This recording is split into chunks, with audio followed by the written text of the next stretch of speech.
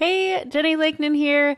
In this video, I'm going to walk you through how to set up Google Analytics for your WordPress website so that you can get your traffic data. You can see what your website traffic is like, how many people are visiting your site, where are they hanging out, how long are they staying. It's all really useful information. That way you can know which platforms, social media, your email, Google, you can know which of those platforms are actually working for you right now as far as, the marketing efforts that you're putting in. So the first thing you'll need to do is you'll need to go to analytics.google.com.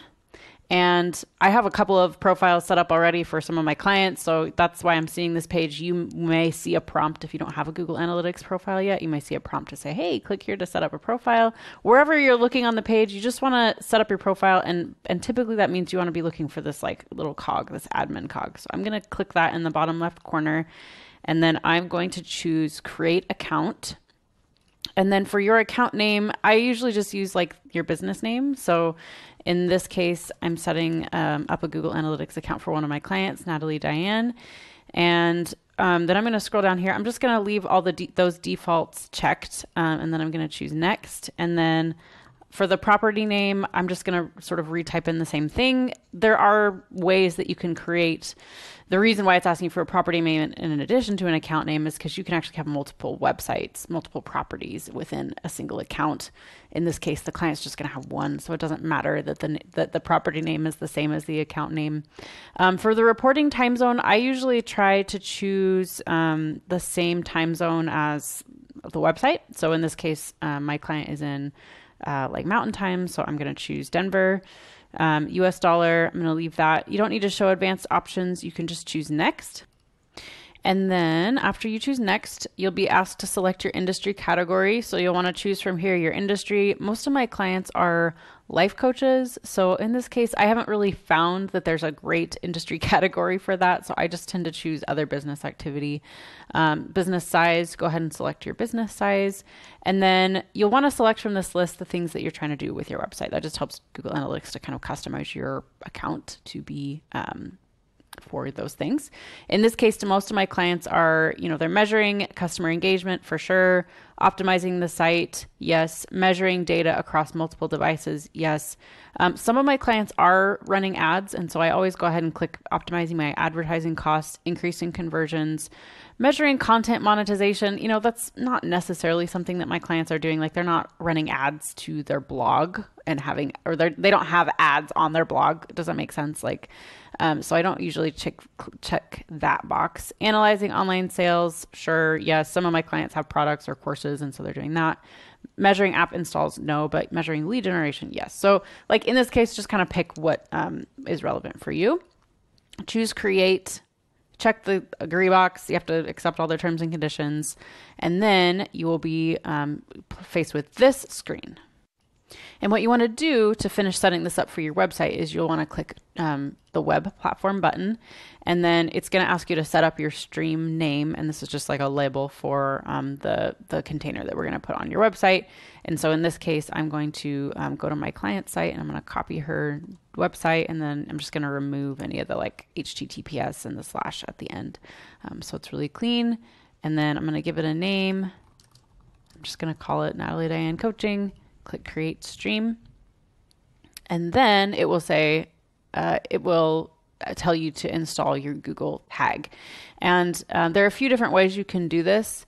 And what I show you how to do in this video is how to, Google's so awesome. It detected, oh, this website is WordPress, and it gives you prompts of here are the couple of different ways you can install it. And I just think it's amazing. You almost don't even need my video because it's walking you through it step by step. So in this case, we're going to use the MonsterInsights plugin. You can also use SiteKit, but I've just found MonsterInsights is a little more reliable, and it tells you step by step, here's exactly how to do that. So I'm going to copy the tag. I'm going to go to my website and I'm going to install MonsterInsights, and it's showing you with GIFs how to do that, which I think is amazing. So I'm just going to show you here in this video. Go to plugins on your WordPress website. Once you've logged in, you'll click plugins, and then at the top, you'll click add new. And then I'm going to search for MonsterInsights. MonsterInsights is just the company that created this plugin. And then here you'll see this little monster icon, and then you'll click install now. It'll take a second to install. And then once it's done installing, you'll want to click the blue activate button in order to actually toggle it on. And then it will prompt you with its little like setup wizard, which is super handy. I'm going to go ahead and click launch the wizard. And I always leave this as business site. And then I click connect Monster Insights. It's going to pop me over to my Google account, whatever the Google account is that you logged in with on your analytics profile is the account you'll want to log in with here. I've got a few different ones, but I'm just going to choose the support at jennielakenan.com because that's the one that I created the profile with. You'll click allow. And then from this list, you want to search for the account name that you set up. Choose Natalie Dan Coaching. That's my client. I don't like receiving communications from Monster Insights, so I always uncheck that box. You'll click complete connection. And then you'll see this page with some recommended settings. I always just leave these as the default. Click save and continue. I do not want Google to install any of the, I don't want Monster Insights to install any of these extra plugins. That's like what it's asking me. It's like, oh, install WP Forms and SEO Toolkit and all these things. So I always just scroll down here and I hit skip, not continue. And then it says, awesome, tracking is set up. You know, I don't even know why Google tells you to copy this tag here because we don't actually need to put it anywhere. So anyway, that's just if you were wondering about that. And then it's going to prompt you to upgrade to the paid Monster Insights account. I don't think that you need to do that. You can just click complete setup without upgrading. And then on this page, you'll see that we've got that active profile number right there. It's the same one that is here. And you'll just want to make sure that that website profile says active and it has the same, that this code matches the tag code here. And then, yeah, then you're good to go. That is how you set up a Google Analytics account. I hope that was useful. If you want to have more tips and tutorials like this of how to use WordPress for your coaching business, definitely click subscribe so that you can get my next video.